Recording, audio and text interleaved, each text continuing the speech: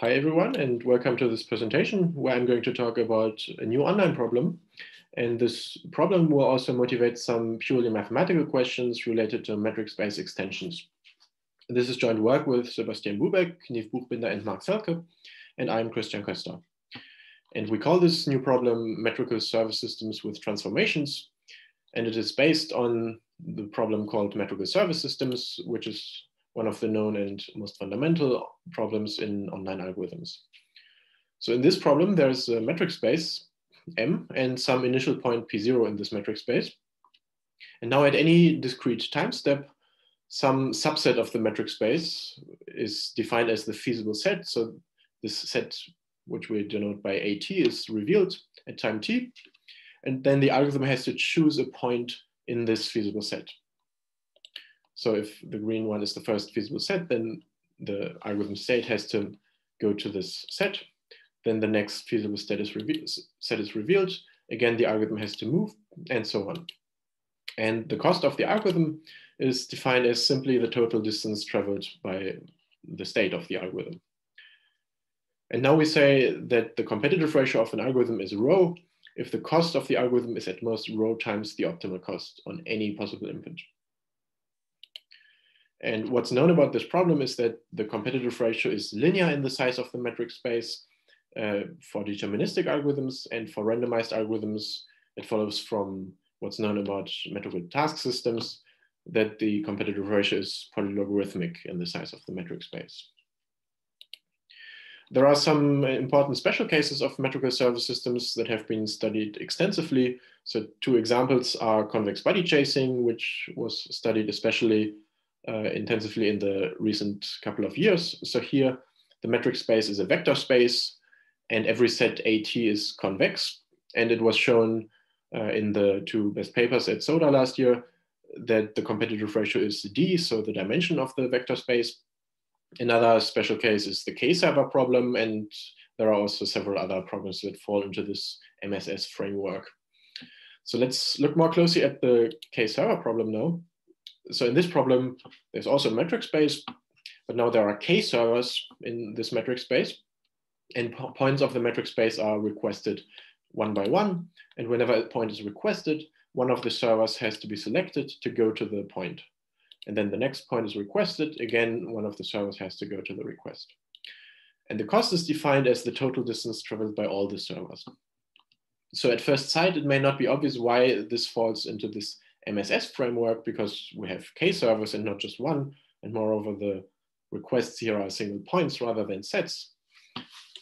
But the reason why this does fall into the MSS framework is that if we look at, instead of the metric space M, at the configuration space as a metric space for the metrical service systems problem. So the configuration space contains all sets of size K, which correspond to server configurations, so the locations of the K servers.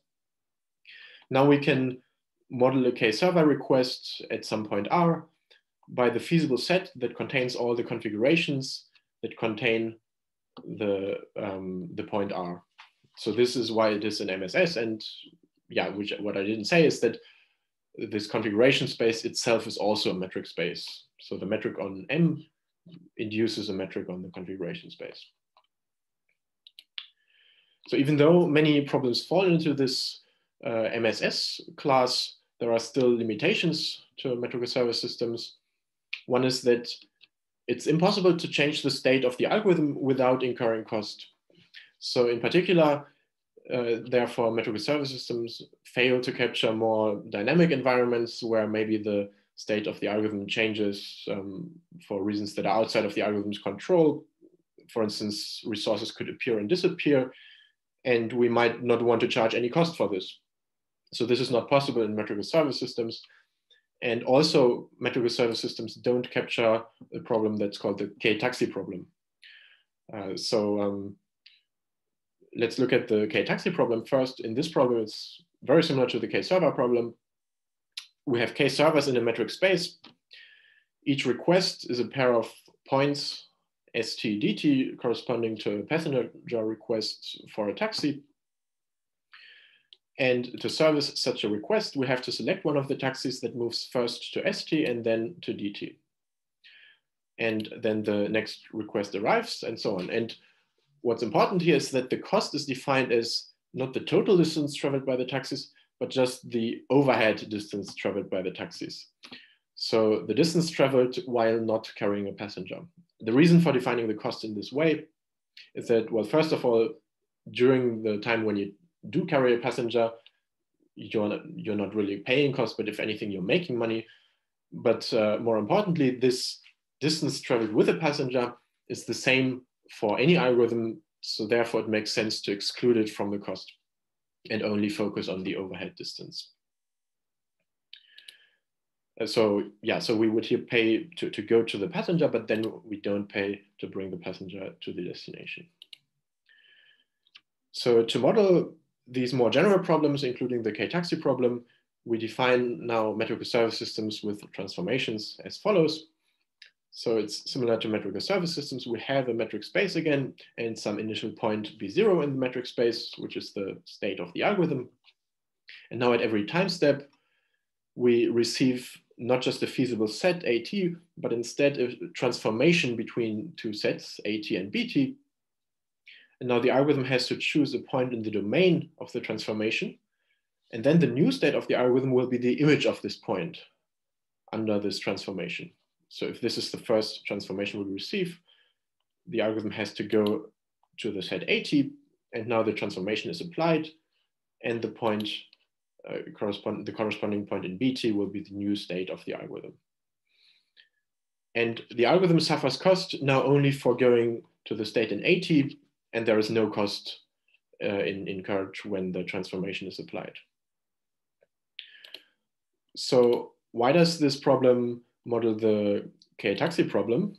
Well, it's similar to the way that we could model the K-server problem by metrical service systems. We look again at the configuration space. So again, the sets of K locations, the K-taxi locations. This configuration space is now the metric space for TMSS.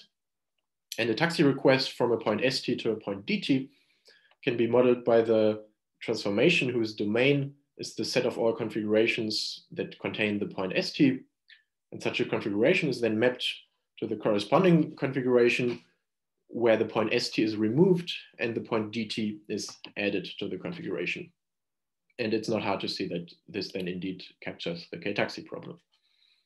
So in this example of the K-taxi problem, one can see that the transformation is in fact in isometry, and this case of isometries is an important special case that we will pay particular attention to.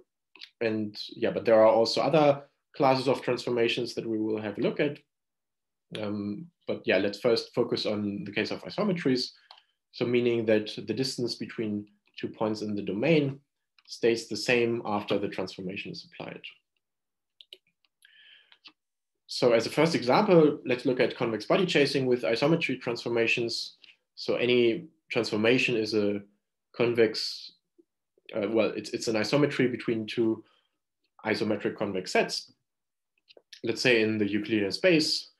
Here it's the case that any isometry is a combination of a rotation, reflection, and translation. Possibly reflection. And what this means is that we can therefore extend any isometry between these two convex sets to a global isometry of the entire vector space. And therefore the isometry is not really doing anything. We can just rotate the coordinate system as well. And then the isometry just amounts to a renaming of the points of the space. So therefore the competitive ratio of convex body chasing with isometries is the same as the competitive ratio of normal convex body chasing. Here's another example. Let's say we have this circle. On the circle, it's also true that any isometry of a subset to another subset is either a rotation or a reflection. So for instance, this isometry here that maps the orange points to the green points, this extends to a global isometry of the entire metric space. It's a reflection in this case. So again, it's just a renaming of the points of the space. Therefore, having these isometries doesn't increase the difficulty of the problem at all. Here's a case where isometries do affect the problem and the competitive ratio. So if we have equally spaced points on a line, Now, these partial isometries do not in general extend to global isometries, but still it's a fairly easy example, because what we can do is that we extend the line to a circle by adding more points to it. And now we can apply the logic from before, and therefore we have the competitive ratio of the 2n minus 2 point circle as an upper bound for the competitive ratio. Well, so the competitive ratio of metrical service systems without transformation on this circle is an upper bound for the competitive ratio of metrical service systems with transformation, with isometry transformations on the n equally spaced points on the line. So this sort of suggests a general recipe to always extend the metric space so that we can extend the partial isometries to global ones. So the first question we should ask, therefore, is this always possible? So is it possible that for any metric space M, we can always find a superspace such that any partial isometry, by which I mean an isometry between two subsets of M, extends to an automorphism of M hat. So automorphism means a global isometry from M hat onto itself. And the answer is that it is possible. And it was shown relatively recently in the mathematics literature that this can be done such that M hat is a finite metric space, provided that M is also a finite metric space. So what this means is that TMSS on space M with isometry transformation reduces to the well-studied metrical service systems problems on M hat. And therefore, the competitive ratio is at most polylogarithmic in the size of M hat. Then the follow-up question, of course, is what is the size of M hat? In particular, is it possible to bound the size of M hat as a function of the size of M? So is there some function B, which we would call the blow-up function, such that for any metric space M, B of the size of M is an upper bound on the size of the extended metric space M hat? And the answer to this is we don't know. And yeah, so this is one of the main open problems that we are posing in this paper, because a positive answer, for instance, say an exponential function, like if B is an exponential function, then it would mean that there's a polynomial competitive ratio for TMSS with isometry transformations. Let's see now how these ideas can be applied to the K-taxi problem. So we're going to get an algorithm with competitive ratio that's polynomial in the size of the metric space and log K. And the ideas are as follows. So first of all, by applying standard techniques, we can assume that the metric space for the K-taxi problem is in fact a tree. This is following from some well-known embedding theorems. And it's losing a factor log n, but yeah, we only want to be polynomial in the size of the metric space anyway, so we can lose this. And now on this tree, we can encode a taxi configuration by a vector in this space. So it assigns to every vertex u a number xu, which denotes the number of taxis located in the subtree rooted at u. And for this encoding, we can now also encode taxi request from ST to DT as follows. So it's defined on the set of vectors that correspond to valid taxi configurations with at least one taxi at ST.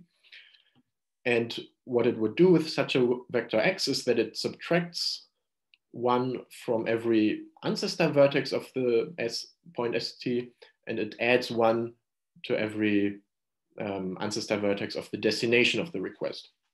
And it's not hard to see that this indeed transforms the configuration in the way that's correct to model this K-taxi request. And so now if V was just a single point instead of a vertex, instead of the set of all vertices, then we could just apply the ideas from before where we extended the line to a circle. But also in multiple dimensions, we can do this. And circle in multiple dimensions really means that we're going to have the torus metric. So every dimension, instead of going from 0 to k, now goes from 0 to 2k. And we have the torus metric on this space. And now it's true that any such map, which is in particular a translation, extends to a global isomorphism of this extended space. So therefore, the k-taxi problem on M reduces to the metrical service systems problem on this extended space. And in particular, the competitive ratio is polylogarithmic in the size of this space. And therefore, it's polynomial in the size of M and log K. So let's return now to the more general TMSS problem and the case when the transformations are not isometries. So then, if they are not isometries, the situation is a lot more difficult. So here's an example with a 5-point metric space, these 5 green dots. And the blue dot is the online location, the orange one, the offline location. Now, suppose we get this transformation, which clearly is not an isometry. Now, the online algorithm has to select one of these points in the middle that's in the domain of the transformation and say, for example, it goes to this one. Then the offline algorithm could go to the other point in the domain. So this part incurs some tiny movement cost for both the online and offline algorithm because these points are very close together in the middle. But now the transformation is applied. And when the transformation is applied, no additional cost is incurred by definition of the problem, but the 2 online and offline locations have been pulled apart. And this can now be abused by a request sequence. So if the next request forces the online algorithm to move all the way to the offline algorithm, then we see that the online algorithm pays a lot more movement cost than the offline algorithm.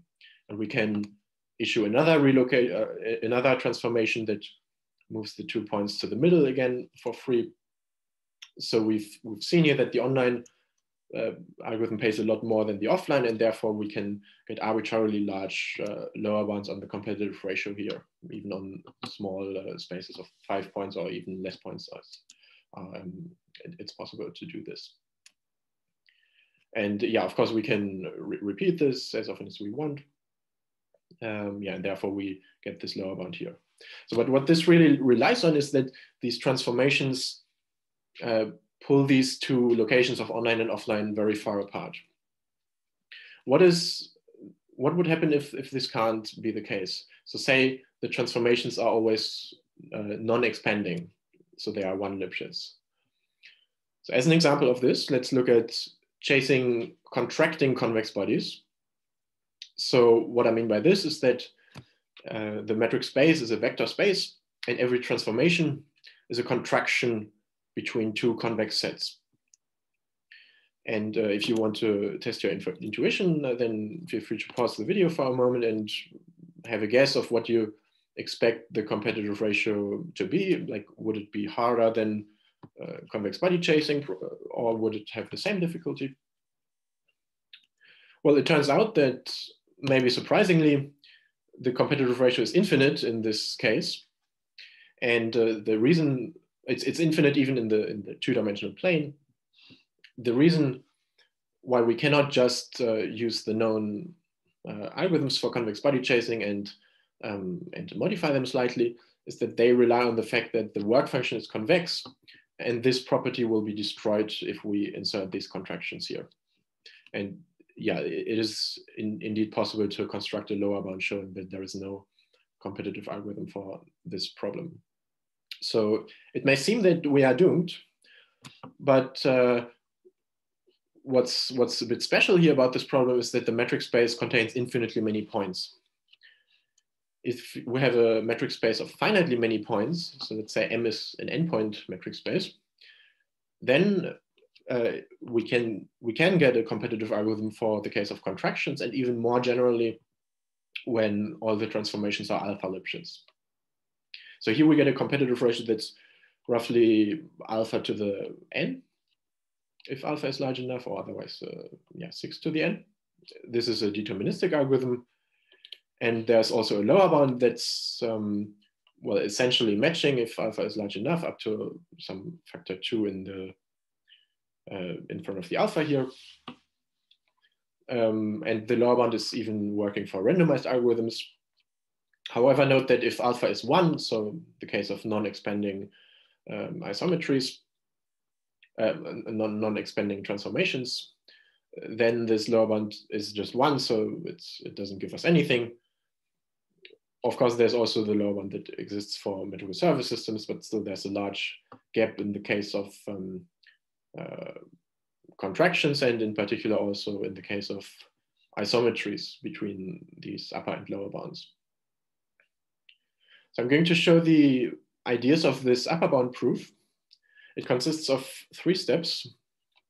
The first step is that we define an ultra metric d hat on the points of the metric space. And d hat is going to be a distortion of the true metric. So it's within a factor alpha plus 1 to the n minus 2 of this metric. And it will be such that any function that's alpha Lipschitz with respect to d is a contraction with respect to d hat. So we show that it's possible to define such an ultra metric on any finite metric. And alpha metric, what this really means is that it's a special type of tree. Now the next step is that we extend this tree, this ultra metric tree, to one that's completely symmetric. So every vertex, like any 2 vertices of the same level, have the same number of children. And the point of this now is that in this symmetric ultrametric tree, we can adapt the analysis of the work function algorithm for MSS to the case of TMSS with these contractions. So if it was not contractions, but isometries, then this would be relatively simple because the isometries extend to global isometries. In the case of contractions, we make use of some properties that these ultrametrics have that allow us to still analyze the work function algorithm. So we lose the alpha plus 1 to the n minus 2 factor in the competitive ratio in the first step because this is the error of the ultrametric compared to the true metric. And we lose another factor of roughly 2 to the n minus 1 because we add so many more points in the second step where we extend the metric space. And yeah, with that, I'm coming to the end. So I'm just going to mention the main open problems. So first of all, what is the competitive ratio of TMSS for interesting families of metric spaces or transformations? So we think that isometries and contractions are particularly interesting transformations here because we have, well, first of all, they are natural classes. They occur in, for instance, the K-taxi problem. And the gaps between the upper and lower bounds that we have are very large here. And then there's this purely mathematical question. Given some finite metric space M, what's the minimal cardinality of an extension M hat such that each partial isometry on M extends to automorphism on M hat? For this second question, we also give some partial answers for special cases. So for instance, if M is an ultrametric, or if it's a general metric, but we have swap isometries, so just swapping 2 points, then the blow up here is at most exponential. And in fact, this is also tight for both of these cases. But we don't know any metric space where there's a larger lower bound, and we also don't know an upper bound of a similar form for general metric spaces. So this would be quite interesting, and I think could be of independent interest. So thanks a lot for watching, and goodbye.